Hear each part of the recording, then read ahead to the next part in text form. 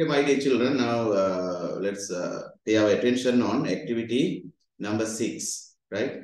Now we are looking grade 7 English workbook, unit number 7. Under unit number 7, activity 6 we have to do, right? Now let's pay our attention on that.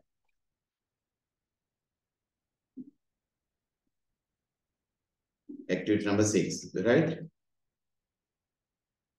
Fill in the blanks with quickly, loudly, late, fast. Right. What you want to do, children? Here, some adverb have been given. What you want to do with using these, you have to fill these all blanks. Right? මෙතනද මේ පුතේ දීලා තියෙනවා ක්‍රියා විශේෂණ පද ටිකක්. ඒවා භාවිතා කරමින් අපට හිස්තැන් පුරවන්න තියෙන්නේ. ඒක බලමු අපි. It was a rainy day. ඒක වෙසි දවසක්. I got up late. Mama parak vela නැගිට්ටා. ඊට පස්සේ I got dressed quickly. මම ඉක්මනට ඇඳුම් ටික ඇඳගත්තා. ඊට පස්සේ then I saw my school van coming. මම දැක්කා අපේ school van එකත් එනවා.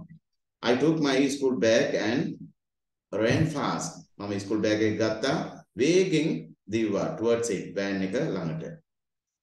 I heard my brother was shouting. මට ඇහුණා මගේ මල්ලියා සහෝදරයා කෑ ගහනවා loudly ශබ්ද නගා. කෑ ගහනවා stop නවතින්න. You have taken my school bag. ඔයා මගේ school bag එක තමයි අරන් යන්නේ. Take yours. අනිවාර්යයෙන් එක ගන්න කියලා මල්ලියා කෑ ගහනවා. Right. Okay, it's clear? Right. Let's move to next activity, right? Let's move to next activity. Number 7. Here are some nice story. Here is a nice story, right? Shall we go through it? Yeah, Balam the maker, right? Activity 7. Neither. Fill in the blanks with the given adverb. හිස්තැන් ටික පුරවන්නලු දීලා තියෙන ක්‍රියා විශේෂණ පද යොදා. කොහෙද දීලා තියෙන ක්‍රියා විශේෂණ පද බලන්න. තේහාර හිමාෂා දිල් කිදුවා welcome. හිමාෂා දිල් කිදුවා how are you today? කොහමද? හිමාෂා කොහමද? හොඳින්ද? Right, fine, thank you. Okay, Himasha, now we are paying our attention on this activity number 7 in your workbook. Unit number 7. ඔයාගේ workbook එකේ English workbook එකේ 7 වෙනි පාඩමේ 7 වෙනි අභ්‍යාසය තමයි අපි ඉන්නේ. ඔයාට පිටු අංක කියනවා නම් page number 53 53යි. ගන්න බලන්න. අපි ගොඩාක් දේවල් කරා. ඔයාට අපි recording එක එවන්නම්. Okay, sir. Right. Now let's pay our attention on activity number 7. Okay, children, here is a nice story of 2 cranes and a tortoise. කොක්කු දෙදෙනෙක් සහ ඉබ්බාගේ කතාව. ලස්සන කතාව. බලන්න. කතාව නෙමෙයි අපිට වැදගත් වෙන්නේ මේකේ තියෙන වාක්‍ය වචන ඒ වගේම ක්‍රියා විශේෂණ පද. එතකොට මේ දීලා තියෙන කතාවේ හිස්තැන් කිහිපයක් තියෙනවා දුවේ පුතේ. ඒ හිස්තැන්ට එන වචන වෙලා ක්‍රියා විශේෂණ පද. මේ තියෙන්නේ මේවා යොදා අපි හිස්තැන් ටික පුරවන්න ඕන. අපි බලමු දාර්ථය. loudly. loudly කියන්නේ මොනවද තේහාර?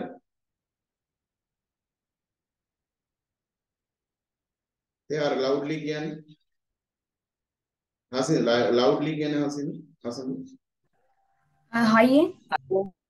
loudly කියන්නේ මේ ශබ්ද නගා. ශබ්ද. loudly හයියෙන්. හයියෙන් කතා කරන්න කියලා කියන්නේ නේ. හරි. දැන් බලමු දැන්. ඒක tightly කියන්නේ තදට අල්ල ගන්න කියන්නේ tightly. suddenly කියන්නේ ඔයාලා දන්නවා. එකපාරටම. willingly කියන්නේ කැමැත්තෙන්ම. strongly කියන්නේ ශක්තිමත්ව. slowly කියන්නේ සෙමින්. an adventurous deed, right? The adventurous deed, right? Then there are two cranes and a tortoise in your picture, right? Once a tortoise wanted to go in search of a pool of water to live in. Once tortoise wanted to go in search of a pool. පොකුණක් හොයාගෙන යන්න සිද්ධ වුණාලු අවශ්‍ය වුණාලු of water වතුර තියෙන පොකුණක් හොයාගෙන යන්න සිද්ධ වුණාලු මොකටද to live in එහි ජීවත් වීමට ඉබ්බට ඉතින් වතුර නැතුව මුම්ම රස්තිය අයාලේ යන්නේ නැති නේද වතුර තියෙන පොකුණක් හොයාගෙන two friendly cranes ඒ කියන්නේ two friendly cranes කියලා කියන්නේ යහලෝ කොක්කු යාලෝ දෙදෙනෙක් helped him. ඔහුට උදව් කරාලු. ඉබ්බට උදව් කරාලු. කොහොමද උදව් කරේ? කොහොමද උදව් කරේ කියන්නේ? Tightly? නෑ. willingly. කොහොමද උදව් කරේ? willingly කැමැත්තෙන්ම.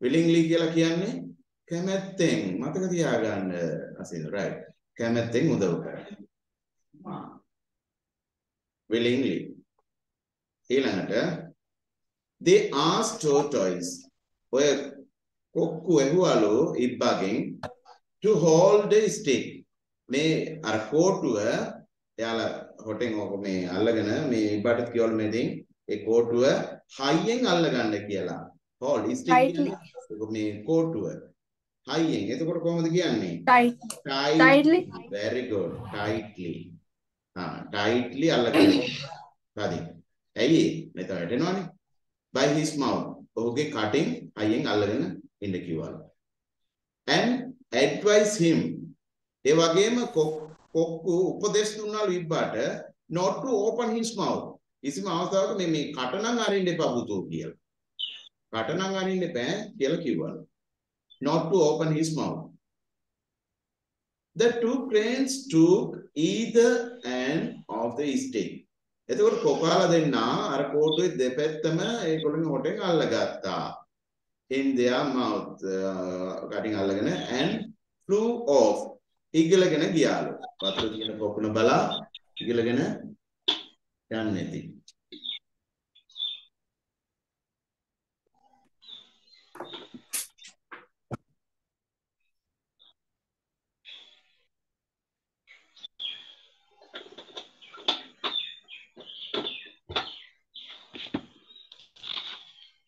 Okay, children. Right now, flew off. Flew කියලා කියන්නේ fly එකේ past tense එක. ඉගිල ගියා. ඉගිල ගියේ කොහොමද? Flew off how children? Slowly. එකපාරටම ජඩන් දටින් පිටින් කාලා ඉගිලගෙන ගියාද? No. Huh? No, sir. එයාර කියන්නේ Slowly. කොහොමද ගියේ? Flew off slowly නේ හරිද හසිදු හරිද Yes, sir. right ඊළඟට අන්න blank a cunning fox saw them මේක එකපාරටම දකිනවා අපේ නරි මහත්තයා කවුද cunning fox කපටි නරියෙක් මේක දකිනවා එතකොට මෙතන එන්නේ මොනවද Suddenly. very good එකපාරටම මේ සීන් එක මේ සිද්ධිය දකින්නවා මේ කොක්කු දෙන්නේ කෝටුවක් හොටෙන් අපාගෙන මේ ඉබ්බෙකුත් මෙදින් ඉන්නවා ඒකත් කටින් අපාගෙන යන සීන් එක මේ දර්ශනය දකින්නවා කපටි නරියෙක් it started shouting කොහොමද යා නරියා කෑ ගැහුවලු ශබ්ද නගා loudly කෑ ගැහුවා කොහොමද loudly by cheering the flying tortoise hooray කියලා කෑ ගැහුවාලු අන්න ඉබ්බේ කිකිලගෙන යනවා hooray කියලා කිව්වලු නිකන් නෝන්ඩියට වගේ අන්න ඉබ්බා ඉගිලෙනවා hooray කියලා කිව්වලු නරියා well done නියමයි කියලා කිව්වලු නරියා. නරියාට ඉතින් නරියාට තෝරන්නේ නැති වැඩක් නේද තියාගන්න. හරි. The tortoise is flying. අනේ ඉබ්බා ඉගිලනවානේ. අදමයි දැක්කේ. ඉබ්බා ඉගිලනවානේ. මරුනේ. හුරේ. well done. අනේ නියමයි කියලා නරියා නිකන් සමච්චලයට අනමන කිව්වලු හයියෙන් ශබ්ද නගා. What an adventurous deed this is. මොන හාස්‍යජනක දෙයක්ද මේක. adventurous කියන්නේ deed කියන්නේ මේ මොන හාස්‍යජනක මේ සිද්ධියක්ද මේක අනේ. උතුම දෙයක් නේ මේක. හුරේ! නියමයි. හුරේ කියලා කිව්වලු. This tortoise මේ හාස්‍යජනක දෙයක් කියලා the tortoise heard this. එතකොට ඉබ්බාට මේක ඇහුණලු. ඉබ්බාගේ කනට මේ නරියා මෙහෙම සමච්චලට කෑ ගහුවා එහුණලු. This and he was so proud. ඉබ්බාට හරි ලොකු ආඩම්බරයක් හිතට ඇති වුණලු. මොනවද? ආඩම්බරයක්. අහසේ පියාසර කරනවා කියන්නේ කොයිතරම් ආඩම්බරයක්ද? දෙහාරට අහසේ පියාසර කරන්න පුළුවන් නම් දෙහාරට කොයිතරම් ආඩම්බරයක්ද? බලාපොළොව අස්සේ ගස් උඩින් එහෙම ඉගිලන්න යන තියනවා නම් සුපර්මෑන් වගේ කොයිතරම් ආඩම්බරද? ඉතින් මේ පුංචි ඉබ්බාටත් ඔය ආඩම්බරය හිතට දැනුණා. එයාට ආඩම්බර හිතුණලු. ලොකුකමක් එයාට දැනුණා. It wanted to thank the fox. එතකොට ඉබ්බා කැමති වුණාලු මේ නරියාට ස්තුති කරන්න. It wanted ඉබ්බාට ඌට ඕන වුණාලු to thank ස්තුති කරන්න කාටද? The fox නරියාට. And open its mouth. ස්තුති කිරීම සඳහා කට ඇරියාලු.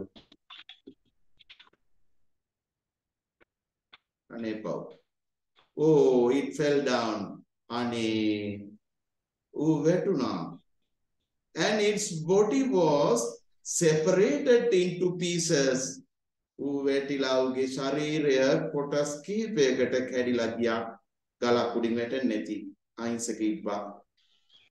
කට පරිස්සම් කරගන්න ඕනේ කියන්නේ ඒකට නේ ළමයි. It's clear? තිහාර? අසඳු? හිමාෂාදු? Yes sir. හරි. මේක තමයි උත්තරය. ලියා ගන්න. හරි. ස්ක්‍රීන්ෂොට් එකක් අරගන්න. දැන් ඔක්කොම කරනවා. දැන් මේ එක්සෑම් ළඟ හින්දා මේ වර්ක් බුක් ඔක්කොම කරන්න ඕනේ අපි. ඒකයි. ඔයාලට වද දෙනව නෙමෙයි මේ ඔක්කොම කරන්න ඕනේ. හරි ලේසි නේද? එක්සෑම් වලට මෙහෙම තමයි එන්නේ. 100ක් ගන්න ඕනේ මාක්ස් හරි. ලස්සන කතාවක් නේද? ඒ හින්දා අනවශ්‍ය විදිහට හැමතැනම කට දීලා කොට වටලා ගන්න එපා. Activity 8. දැන් බලමු අපි 8 වෙනි ක්‍රියාකාරකම් දෙස. Read this poem. පහත සඳහන් කවිය කියවන්න and answer the questions. ඊට පස්සේ ප්‍රශ්න වලට පිළිතුරු සපයන්න. Caterpillar. What is caterpillar ළමයි? අර සමනලයා පණුවා වගේ ඉන්නේ. හසන්දු? දලඹුව? පණුවා. මේ සමනලයා වෙන්න කලින් මේ සමනලයා මේ වගේ පණුවෙක් වගේ තමයි ඉන්නේ. මේක තමයි caterpillar ස්ටේජ් එක. මේක පොඩ්ඩක් එහෙම වෙලා කූඩු හදලා මේව කරලා මේ බොඩිය වෙනස් වෙලා තමයි එළියට සමනලයා එන්නේ. හරි? එතකොට මේ caterpillar තමයි මේ ඔබ දකින්නේ මේකේ. what is this? Butterfly? This is caterpillar. This is samanalaya. මොන ළමයා? Butterfly. හරි ඒක දන්නවනේ බලලොක් ළමයිනේ හරි. දැන් අපි බලමු. මේක ලස්සන poem එකක් අර කතාව වගේ නේද? 7 වෙනි පාඩමේ ගොඩාක් දුරට මේ poem එහෙම exam වලට එන්න පුළුවන්. ඒ කියන්නේ 7 වෙනි පාඩමේ තමයි ගොඩාක් exam වලට එන්නේ. ඒකයි මම හද ඔයාලට උගන්වන්නේ. ඒ හින්දා ඒක අස්සක් නැහැර ඔක්කොම බලා ගන්න. මම ඔක්කොම මේකම උත්තර කියලා දුන්නානේ. ඊටු ටිකටත් කියලා දෙනවා. හරි. ඔයාලත් ලියන්න ඕනේ නිකන් අහගෙන ඉන්නේ ඔය චිත්‍රපටි බලනවා වගේ. Caterpillar අර පණුවා සමනල පණුවා by Wendy Cope. by Wendy Cope කියන්නේ මොනවද? සමනලයාගේ තාත්තද? පණුවාගේ. Wendy Cope කියන්නේ මේ poet. මේ කවිය ලියපු කවියාගේ නම. විසින් බයි කියන්නේ විසින් කා විසින්ද මේක රචනා කරේ මේක ලිව්වේ මේ කවිය Wendy Coe. Who is the poet Himansha?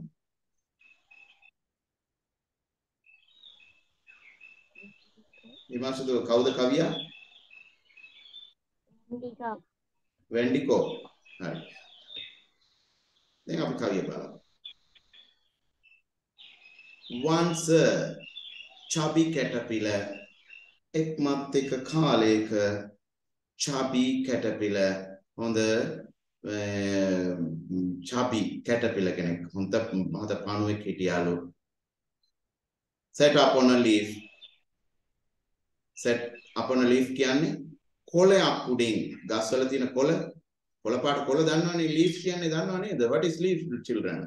මේක තමයි leaf. leaf දන්නවනේ? කොළයක් උඩින් ඔය caterpillar පණුවා ඔහොම හිටියාලු. caterpillar හිටියාලු. හරි? caterpillar කෙනෙක් හිටියාලු. Singing නිකන් නෙමෙයි. සින්දු කිය හිටියාලු. කොහොමද?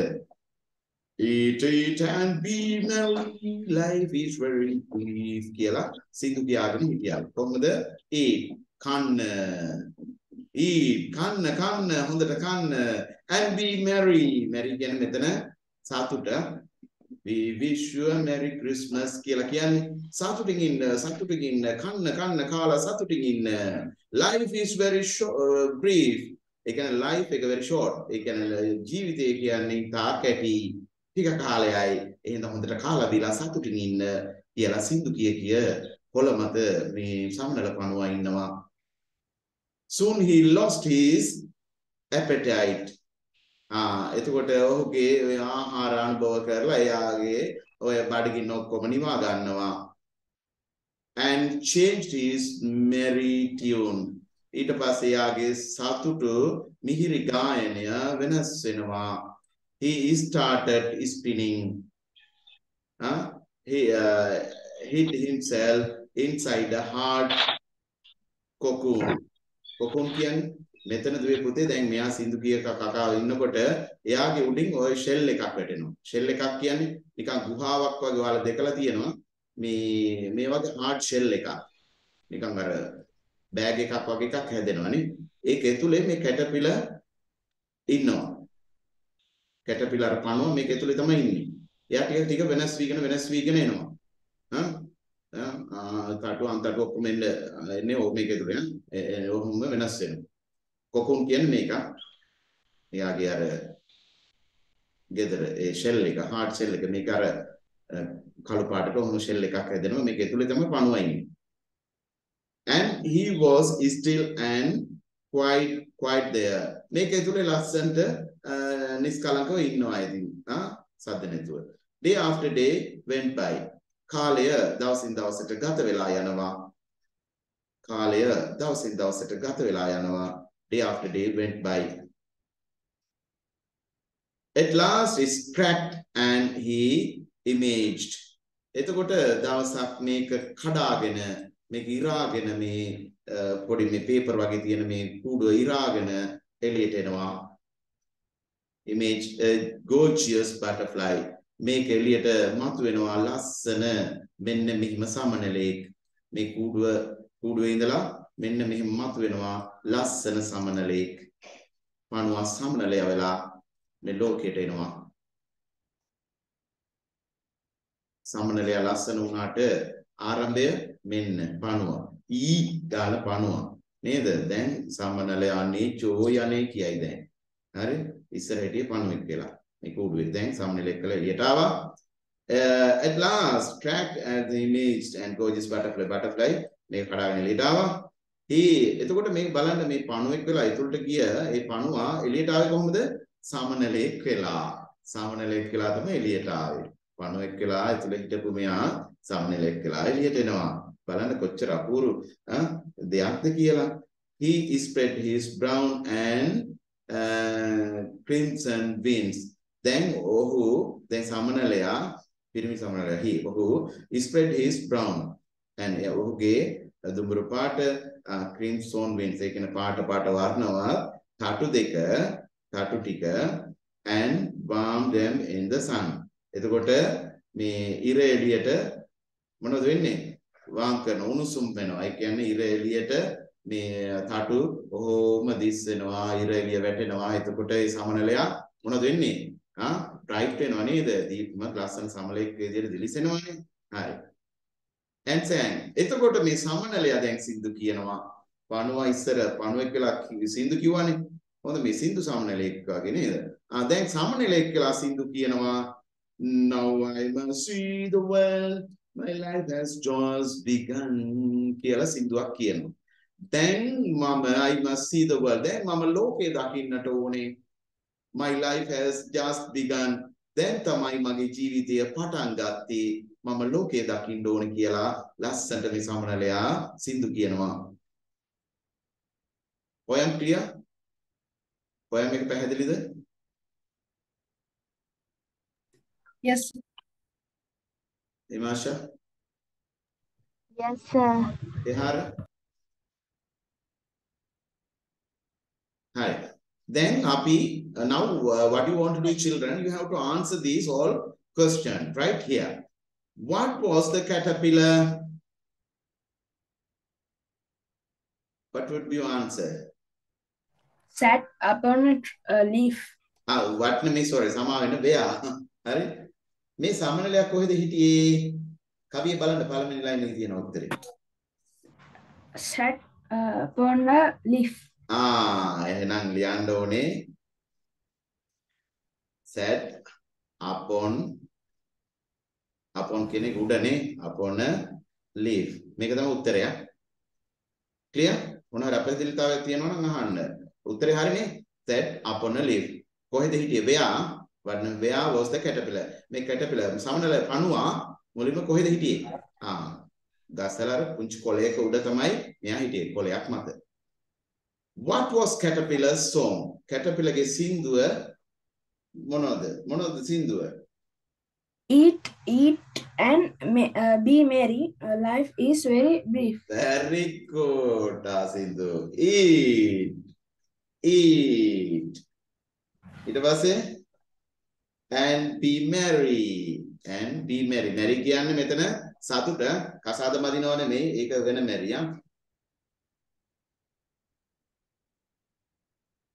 Merry. ඊට පස්සේ කියනවා මොනවද?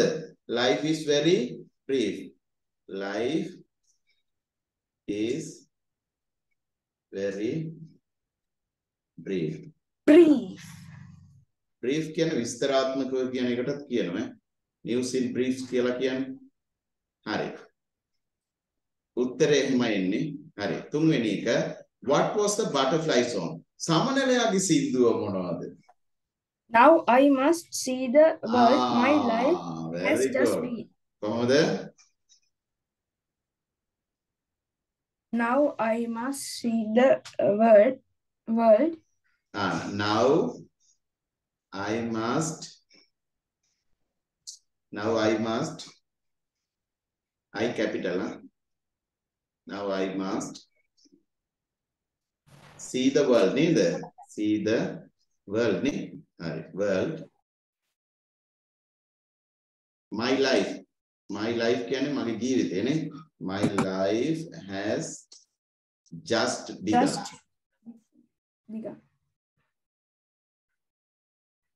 පැහැදිලිද? right. මේක තමයි උත්තරය. Find the rhyming word of a leaf. කොළ කියන ඒ පදයට rhyming word එකක් කියන leaf කොළයට rhyming word. Leaf, brief. Leaf, brief. බලන්න එකම උච්චාරණය. Leaf, brief. අවසාන එක do you like to be a caterpillar or butterfly? Excuse me, sir. Okay. Sir, right here, find rhyming words කියලා. Life හරියන්නද sir? Leaf, brief. අර දීර්ඝ වෙන්න ඕනේ. Life බැරිද sir? Life short මේ උච්චාරණය නේද? Life දාන්න බෑ. Life, wife, knife ඒවා හරියනවා. මෙතන brief, leaf, leaf අන්න ඒ වගේ ඒවා ඉන්න ඕනේ. ඒ poem එක කරලා ලියන්න මට මතකයි brief තිබුණා වගේ මතකයි. Brief තිබුණා වෙන මොනවද තියෙන්නේ? brief තමයි වඩාත්ම ගැලපෙන්නේ උතන. Yes. Brief. හරි brief. හරිද? brief නේ. හරි අනිත් එක බලන්න. Do you like to be caterpillar? ඔයාලා කැමති සමනල පණුවෙක් වෙලා ඉන්නද? නැත්නම් butterfly සමනලෙක් වෙලා ඉන්නද? Why? ඇයි? Give reason. හේතුව දක්වන්න. Butterfly. Himasha, do you like to be a caterpillar or butterfly? Himasha. Butterfly. Behar.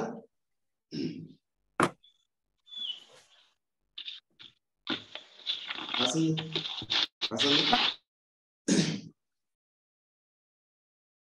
Siloni.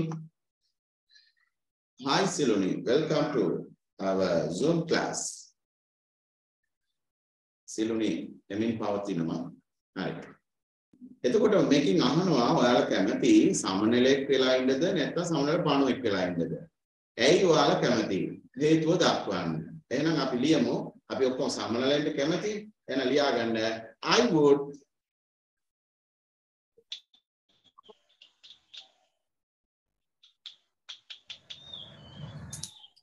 So my dear children, the fifth one.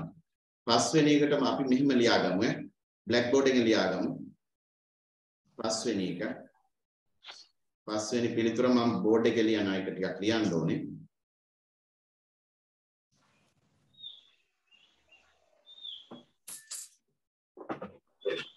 පස්වෙනි එකට උත්තරේ. I would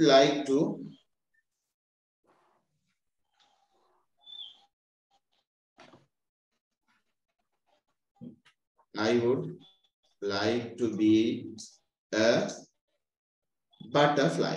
මම සමනලෙක් වෙලා ඉන්න කැමතියි. හරි? butterfly වෙලා ඉන්න කැමතියි. හරි? දැන් හේතුව දක්වන්න ඕනේනේ. because හේතුව තමයි හේතුව ලියමු අපි. because ඒ කැමති Butterfly is so beautiful.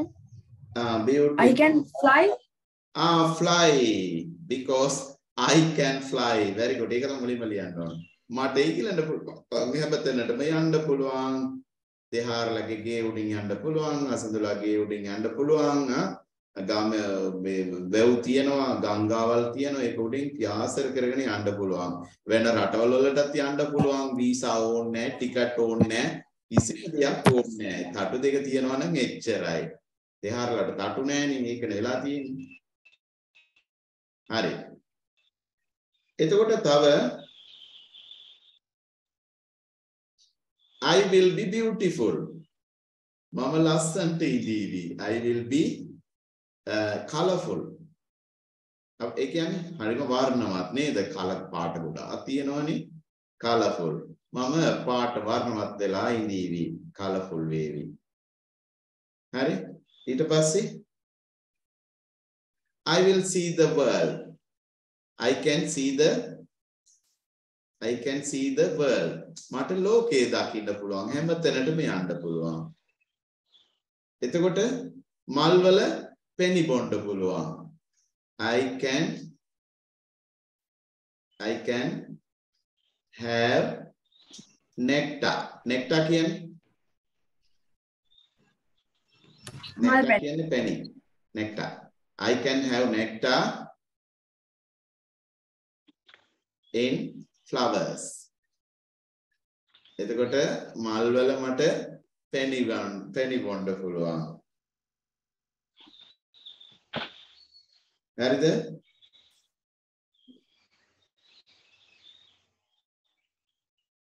All will like me. All people and animal හැම මිනිසුන්ම ඒ වගේම සතුන් මට කැමති වේවි. All people and animals will like me. මට කැමති වේවි. සමනලට කවුරු හරි අකමැතිද? නෑ. හැමෝම කැමති.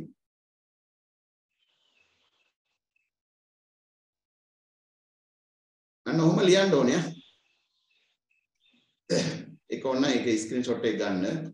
පස්වෙනි ප්‍රශ්නෙට මේක ගොඩාක් ලියන්න ඕනේ නැහැ. ඔයාලා දෙකක් ලිව්වත් හරි. මට ඉගලන්න පුළුවන් මම කාර්යය වර්ණවත් නැත්නම් I will be colorful නැත්නම් beautiful කියලා කියන්න පුළුවන්. මම ලස්සනට ඉඳීවි මම වර්ණවත් වේවි. දෙකම හරි.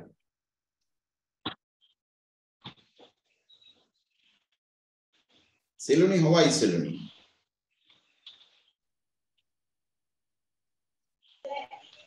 I'm fine, thank you.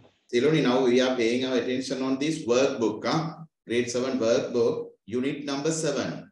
Unit number 7 and the activity number 8. ඔයාලගේ workbook එකේ 7 වෙනි පාඩමේ 8 වෙනි ක්‍රියාකාරකම යටතේ තියෙන poem එක තමයි මේ දැන් පැහැදිලි කරේ. Seluni, you don't worry. Seluni, ඔයා දුක් වෙන්න එපා. ඔයාට recording එකයි ඔය අපි කලින් කරපු අභ්‍යාස ඔක්කොම එවනවා. මේ unit 7 එක සම්පූර්ණවම ඉවර කරනවා. exam ළඟයිනේ ඒ වගේම ලබන සතියේ පුළුවන් තරම් දෙක තුනක් ඉවර කරමු නේ. හරි. එතකොට workbook ඉවරයි. workbook එක බේස් කරගෙන තමයි ගොඩක් ප්‍රශ්න එන්නේ. මේ වගේ මේ poem එක මේ පාරේ කියලා මම හිතනවා. ඒ හින්දා පොඩ්ඩක් බලා ගන්න. Sir, sir, man දැන් ලොගුනේ මේ මොකද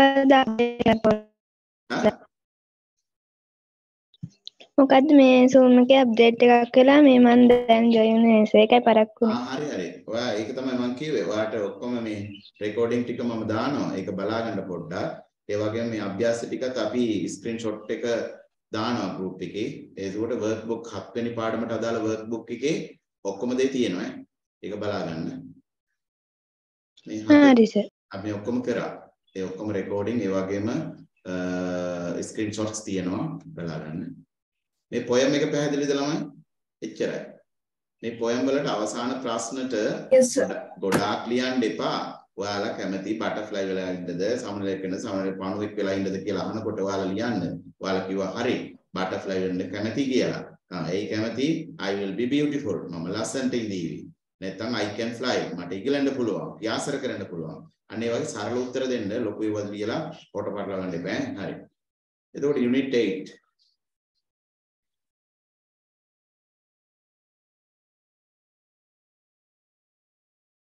මේක ඉවරයි නේද? එච්චරයි. මේ crossword එකක් තිබුණේ නැද්ද? 7 වෙනි පාඩම.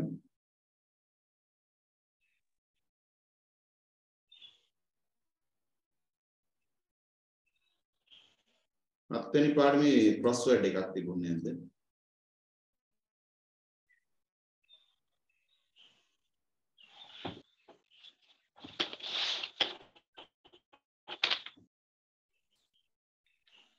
හත්වෙනි පාඩමේ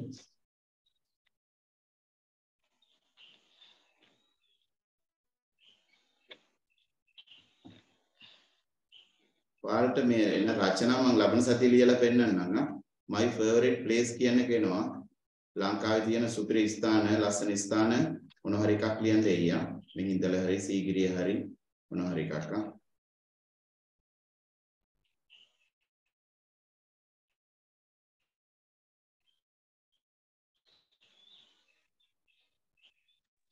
හරි. එතකොට එච්චරයි තියෙන්නේ.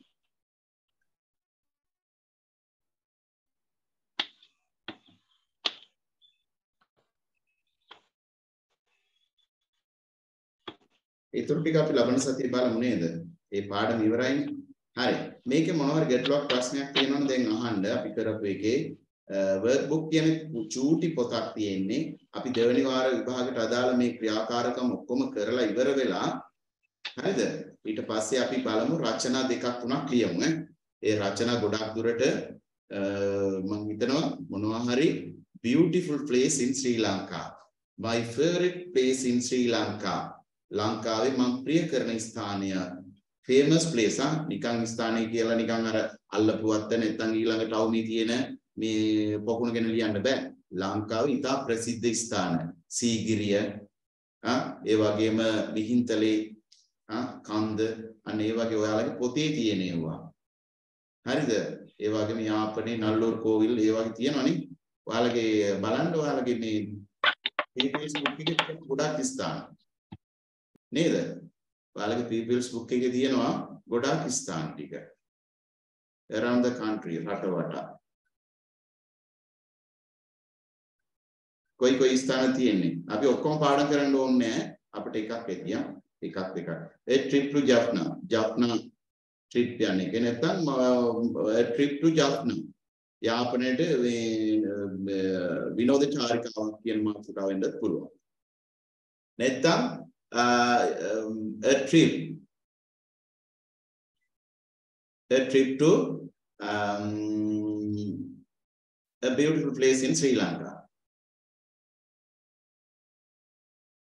Again, the trip I went on a trip to Sigiriya මොනවා හරි එකක් trip එකක් ගියේ එක කොහොම වුණත් ඒ විස්තර අහන්නේ ඒ ස්ථානය පිළිබඳවනේ charming paradise මේක කොහෙද තියෙන්නේ මන්නාරමේ තියෙන්නේ wonderful creation කියන්නේ මේක කොහෙද තියෙන්නේ the wonderful creation කියන්නේ ඉතා සුන්දර නිර්මාණයක් සීගිරිය invaluable gift කියන්නේ මිල කළ නොහැකි දායාදයක් කොහෙද මේ ගාල්ල කොටුවනේ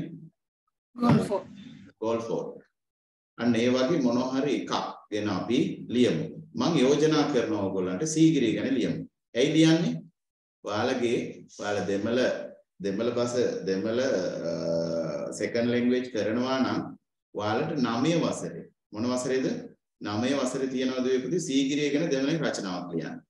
එතකොට මේකේ තියෙන කරුණු සාධක මේක කොච්චර අඩි උසද කොහෙද මේක පිහිටා තිබෙන්නේ මේක UNESCO මේ ආයතනයෙන් මේක ලෝක උරුමයක් විදිහට ඒක ඩික්ලෙයාර් වෙලාද තියෙන්නේ මේකේ තියෙන විශේෂත්වය මොනවද මොනවා හරි චිත්‍ර මොනවා හරි කලාවක් තියෙනවද මේක ඇතුලේ ඒ පිළිබඳ විස්තර ටික ඔයාලට ප්‍රයෝගී වෙනවා දෙමළ රචනා ලියන්න 9 වසරේ දැන් ඔයාලා 7 වසරේනේ ඒ හින්දා මම යෝජනා කරනවා අපි සීගිරිය ගැන හොඳට ලියලා රචනාවක් කටපාඩම් කරගන්න නැත්නම් ඔයාලා මෙහෙම කරන්න මේ සීගිරිය ගැන ඔයාලගේ පොතේ ලියන්න මුලින්ම කොපි රයිටින් වගේ ක්‍රියේටිව් රයිටින් කොපි රයිටින් මේක ලියලා a wonderful creation කියලා දාන්න නැතුව සීගිරිය කියලා මාතෘකාව දාන්න. ඉස්සරහට සීගිරිය දාන්න. කොහමද? සීගිරිය කියලා ලියලා